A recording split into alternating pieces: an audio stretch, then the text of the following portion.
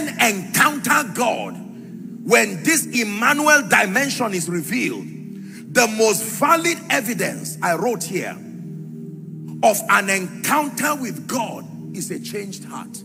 The most valid evidence is not a prophetic impartation. There is a dimension of an encounter with God that translates to empowerment. When men meet God, it is not empowerment that starts. It is a change, a total change of your heart.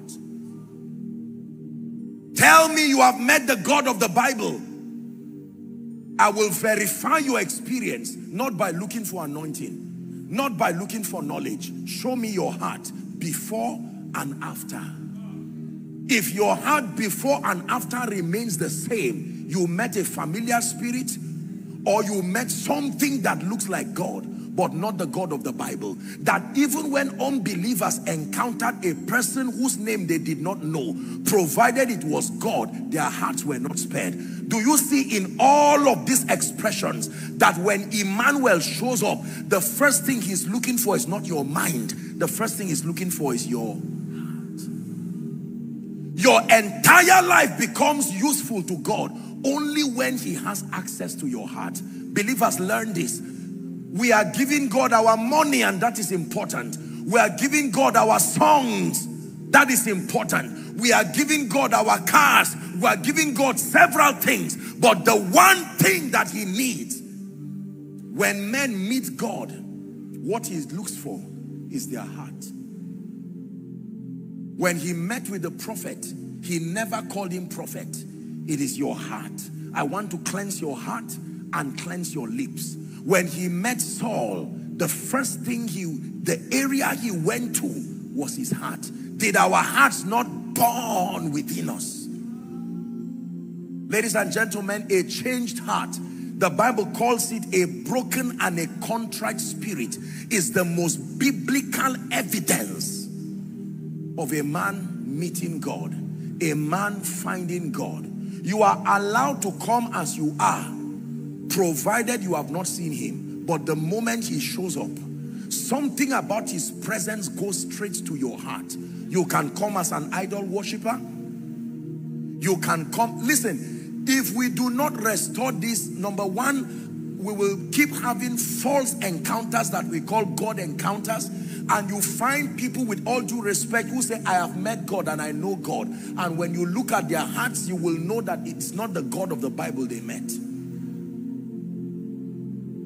Whether you are stubborn or not, whether you are anointed or not, whether you are intelligent or not, the one thing that will not be spared in your life if you meet the God of the Bible is your heart. There is no guarantee you will return from that experience with an impartation. That is a later part. But one thing you can have as a souvenir, that if you encounter God, you must go back with it and serve the nations, is a changed heart. Something about your heart must come under arrest when the God of heaven shows up. Do you know why I'm teaching you this? Many times in church, with all due respect, we sing songs and we call it charging the atmosphere. We shout and we say, Lord, we welcome you. Come into our midst. And we do not know at what point he comes. We hear people cry, we see others roll, and at the end of it, we leave. And the most biblical evidence of his presence is not seen in people. That tells me that many of the times we say he showed up, he really did not come. Because sincerely, ladies and gentlemen, if the God of the Bible shows up in your life, he doesn't need to ask you if you want to be a Christian. That is not going to be his mission. Go and read the Bible. He never met anyone and said, keep practicing what you want to practice, but just meet him. Once you meet him, there will be a permanent alteration to your life. Did you not read in your Bible when Jacob met God? Is it not in your Bible? When Jacob met God, he left with an evidence. Everybody knew that this man had met God. How about Moses? What turned him to be the meekest man on earth? A man who killed an Egyptian and ran away now has the title of the meekest man on earth because he met the God of the Bible. Africa has about the most vocal passion for spirituality that I'm aware of. Almost every day something is happening spiritually speaking in Nigeria and Africa, and we have sincere believers. We flock to church, we flock for conferences and all kinds of programs, but the evidence, if they ask you where are you going to, you say I'm going to spend some time with God, but the evidence, the signature evidence is usually not there. Sometimes we return with songs. Where did you learn this from? We say in the presence of God. Sometimes we return with gifts, physical gifts. You mean your church was so kind to have given you meals during the... And they carry all those things. But the one thing that proves you met God, many people do not have it. Unfortunately, including those who come out for altar calls. Hallelujah. I can tell you the reason why territories are not transformed.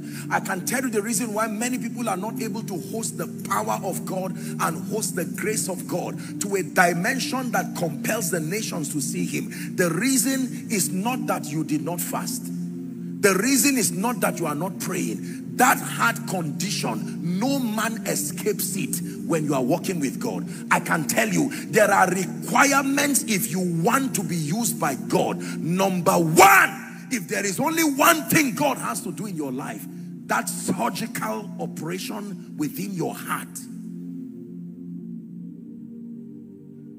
Hallelujah. Emmanuel. When God shows up, most of what we want to give him is our sickness, our pain, and say, Lord, thank you for coming. Please come and solve this problem for me. My family has not been doing well. And don't make a mistake of thinking that God does not want to step into those areas. But I can tell you, in order of priority, if Jesus were to appear here physically while you are presenting your family needs, he will move past your hand, and the first thing he wants is your heart. Your heart. Your heart. There is something that when he does to your heart, ladies and gentlemen, every other thing in your life will start respecting you. The disobedience that comes from elemental forces, they are not disobeying you. There is a state of heart they were designed to obey and respect. And since you do not have it, they will not respect you. When principalities and powers come, you can shout and say, I'm a Christian, but there is a state of heart. It's like a software. If they do not find it, you can say, Satan, I cast you, they are going nowhere. That's why we keep making a mockery of our Christian experience. Ladies and gentlemen, when you want to take matters seriously, you say it is the heart of the matter. Am I right on that? The heart of the matter means if you have been distracted before now, lend your destiny, your rapt attention. Because if you miss out on that one, every other thing will not make sense.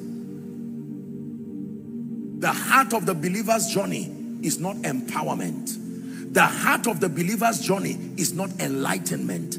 The heart of the believer's journey is that purging and that transformations that happens when you meet the God of the Bible. When Emmanuel shows up, ladies and gentlemen, no matter who you are, you see, when the heart is checked, flesh, pride, lust, all the things that are, I hope you know that those things are powered centrally from the heart. Many of the things we are binding and casting draw their life from the state of your heart. The life that powers the flesh is the heart condition of his victim. Did you hear what I said? The impotency of spiritual power, the strength of demonic forces, they are powered ultimately by the state of the heart of the victim. No matter what kind of prayer you pray, please listen to me. No matter what kind of Bible study you do, if you do not disengage by a change of heart, I assure you, your conditions will not change. We change every other thing, but the one thing that needs to be changed. Change location, your life will not change. Change clothes, your life will not change. Move to another field of study, your life may not change. But let your heart change. You will watch everything around you, because the central control system in your life and destiny, listen to me, ladies and gentlemen, is your heart. Behind a man of power It's not just oil on his head. That oil is like a clock. Without a battery, it will not work. The heart of man is what powers everything in his life. Are we together? What was the problem with the rich fool? Was it his money? It could not have been his money. Why was he called a rich fool? Because wealth and foolishness does not go hand in hand. You need wisdom to even be wealthy. Now Jesus calls a man a rich fool. The foolishness of that man was his heart condition. He said, my soul, find rest on this. Are we together? When I began to walk with God, the Lord told me that the secret to the revelation of the glory of God upon the life of a man, I am telling you, beyond fasting, beyond prayer, beyond wanting to announce yourself, is to lie down on that spiritual surgical table. The Bible calls, it said, I beseech you, brethren, by the mercies of God, that you offer your bodies unto God a living sacrifice, holy and acceptable. When that great physician, I hope you know he's not just called a great physician because he heals. He's called a great physician because he's a great surgeon. That when he gets into that surgery room, there is something he does. He opens up that heart, and my goodness, you see the kind of content in that heart, the bitterness and the anger and all the things that have empowered altars. You have fasted and prayed, and in the middle of the fasting, the Spirit still appeared to you. You are shouting, Jesus, Jesus, and they are not living. It's a message. Their presence is telling you that there is a central control room within you that keeps giving us life. Listen, for those of you who are medical practitioners, in dealing with cancer patients, there are recent technologies where they trace the veins and the arteries. Am I right on that? I don't know what they call it, forgive me. But I know that they try to trace the artery that supplies the blood, because that cancer cell also depends on something, and that they trace it and block it as a way of dealing with it, so that while they are dealing with it, it does not spread. Are we together?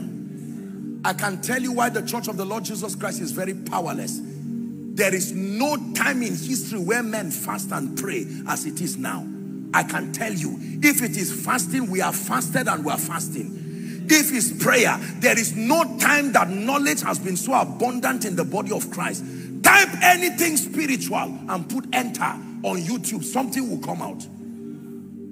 Spirituality is at its highest level, and yet we are not able to experience the power, the glory, the grace that these experiences were supposed to bring. You know why? Because in the economy of God, the heart condition of a man is the central control room. I'm handing you a very big key tonight. The heart of a man, not the size of your Bible, not your speaking. You can speak all the oratory and the English, Greek, and Hebrew. They are only supporting systems. The deadness of the state of your heart can paralyze anything, even if it's a correct spiritual activity. Finish and share the grace. Or from the depth of your heart, you can say, Lord, I know that there is a dimension of glory you seek to reveal in my life. There is a level of rest, prosperity, influence, power. You want to cause my voice to be heard across the nations. But I confess that this heart condition, I do not even know the state of my heart. As a preacher, if I am to assess myself, I will say I am all right. But you come, the surgeon, the judge of all the earth, come and review my heart. It says, search my heart and try my thoughts. If there is any wicked way in me, then it says, lead me to the way everlasting. Someone pray in 1 minute. Cry to the God of heaven. Some of you are outside, across the overflows. Cry to the God of heaven within the next 1 minute. Help my heart, oh God. I do not know what is resident within therein, but I cry to you in the name of Jesus, the Son of the living God. I hand over everything, my heart and its content, good or otherwise, I submit my heart to the great physician to do that destiny work of purging, to do that destiny work of making, to do that destiny work of lifting. Emmanuel, you have come to me. Before we talk of empowerment, before we talk of enlightenment, let that purification happen within my heart. From that standpoint, let lust die. From that standpoint, let pride die. From that standpoint, let an evil heart die. A froward lip die. Let a heart that is poised to doing evil, let it die. The central processing unit that powers darkness, that powers curses, that makes my prayer of none effect, makes my fasting of none effect. I pray, nothing happens. I fast, nothing happens. I study the Bible, nothing happens. I preach, nothing happens. I rebuke demons, nothing happens. It's not the activity that is wrong. It is that there is a wrong heart. The psalmist said, create in me a clean heart and renew a right spirit within me.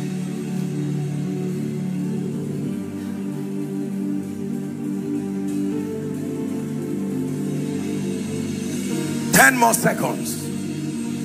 Break the power of curses. Not just by conducting a deliverance service. No. Break the power of curses. Break pride in me. Satan is not this powerful. The curses in my family are not this powerful. The spirits of witchcraft are not that powerful. Jesus died. He rose again. He defeated sin, hell, death, and the grave. Why is the power of the cross not working in my life? I can tell you, the problem is not lack of anointing. The problem is not lack of fasting.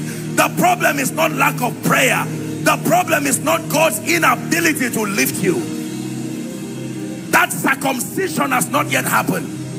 Oh, you cannot defeat Jericho. Joshua, do not go around Jericho until the circumcision happens. The empowerment comes. The strategy comes after the circumcision has happened. Go ahead and pray.